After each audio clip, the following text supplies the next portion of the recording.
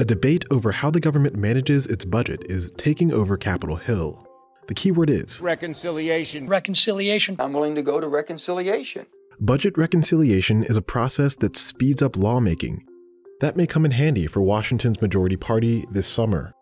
While a bipartisan group reached an agreement to spend more than $1 trillion on infrastructure in June, this is roads and bridges, but also lots of other kinds of infrastructure. Democrats also want to pass the American Families Plan to shore up the country's social safety net. Republicans and this group did not want to go along with any of my family plan issues, the child care tax credits, the human infrastructure that I talk about. In total, the president wants to spend $6 trillion in fiscal year 2022. In order to get anywhere close to that level of spending, Democrats will need to use budget reconciliation. But there's no guarantee that this will work. Divisions within the party could scuttle the entire process. Here's how budget reconciliation works and why Democrats are using it to pass Biden's agenda. Every fiscal year, Congress has an opportunity to pass a new budget bill. This is an opening to pass laws with a simple majority, without needing 60 votes to overcome a filibuster. Let's be clear, the purpose of this in many ways, from a partisan perspective, is to get around the 60-vote hurdle on regular legislation. Bill Hoagland has worked on congressional budgets for more than 3 decades. There have been something like about 22 reconciliation bills enacted into law, and I was involved in about 18 of those. Here's how the reconciliation process works. When a party controls the House, Senate, and White House, it can write the government's budget. The first draft of the budget is called a budget resolution. This document can include reconciliation instructions for one or more committees to change existing rules on spending, revenue, or debt. These instructions allow the controlling party to fold its goals into the budget, instead of passing them as regular laws that are subject to filibusters. Once a budget resolution passes, the next step is committee review, where members of Congress write policies that deliver what the reconciliation instructions ask for. For example, the Transportation Committee may receive instructions that affect road building programs. These instructions can ask the committee to change how much is spent, how much tax is collected, or how much debt the country takes on for this program. But new policies sometimes depend on rules and regulations that don't directly affect the budget and might not pass in reconciliation.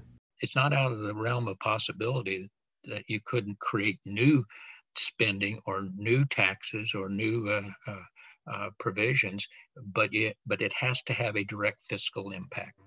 Once the recommendations are finalized, they're sent to the Senate Budget Committee. This group verifies that the revised plan changes the budget in a way that follows the rules of Congress. After passing committee review, the budget is sent to the Senate chamber for final consideration on the floor. A budget reconciliation bill carries special privileges, which can speed up its passage. For starters, there's a 20-hour time limit to review the proposed changes. In the normal lawmaking process, debate is what makes Capitol Hill stall out, often in the form of a filibuster. A reconciliation bill avoids the filibuster and can pass with a simple majority.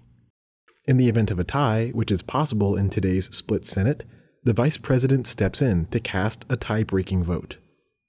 If the vote passes both chambers of Congress, the reconciliation bill then heads to the President's desk, where it can be signed into law. Making rules in this manner comes with caveats. For instance, reconciliation measures are supposed to focus on the budget impacts and little else. This is one of several restrictions put in place by the Senate's Byrd Rule. The biggest one is a provision that says, does the provision in reconciliation, is it merely incidental to an overall policy? If it doesn't pass that test, then any United States senator can stand up and say, Mr. President, that provision XYZ violates the Byrd Rule. I raise a Budget Act point of order, and unless there's 60 votes to waive that point of order, that particular provision is surgically removed. Doesn't kill the bill, just simply takes it out. Early in 2021, the Senate parliamentarians' interpretation of the Byrd Rule forced Democrats to abandon a piece of the COVID-19 bill.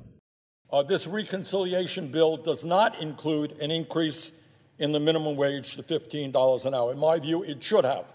Democrats are on a tight timeline to pass laws that affect many areas, including infrastructure, climate change, taxes, paid sick leave, unemployment payments, childcare, and education programs. It's a lot to get done before the 2022 campaign cycle kicks off.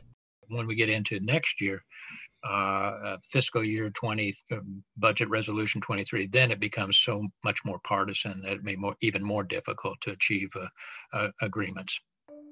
In order to use budget reconciliation in an evenly split Senate, Democrats need everyone in the party to fall in line. That puts all eyes on moderate Democrats like Joe Manchin, who could vote no on a reconciliation bill and prevent any laws from passing. If they think in reconciliation, I'm going to throw caution to the wind and go to $5 or $6 trillion when we can only afford 1 or 1.5 or maybe 2, and what we can pay for, then I can't be there. With the spending figures piling up and time running out, this year's budget talks are shaping up to be a particularly high-stakes negotiation.